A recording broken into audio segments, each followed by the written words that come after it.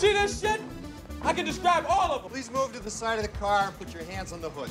And the script, the Beverly Hills Cops go by the book, and I'm a street cop. I got thrown out of a window, man. Gun, partner. They look all like movie actors. They're all very well built and handsome and polite. After you. You guys are so sweet, you know that? I was brought up in New York, and the cops in New York, you know, you couldn't tell the cops from the bad guys. They're great cops, but of a totally different style. You know, this is the cleanest and nicest police car I've ever been in my life. I'm a cop that's common sense. It's like, look, I saw this, let's go in and do that. How can you be sure if it'll be drugs or something? I got a hunch, okay? That's a technique by which many crimes outside of Beverly Hills get solved. The Beverly Hills Cops are like, well, we know you saw it, but according to the law, we can't go in because there's, so we need a warrant for. That's the difference between Detroit cop and Beverly Hills cop.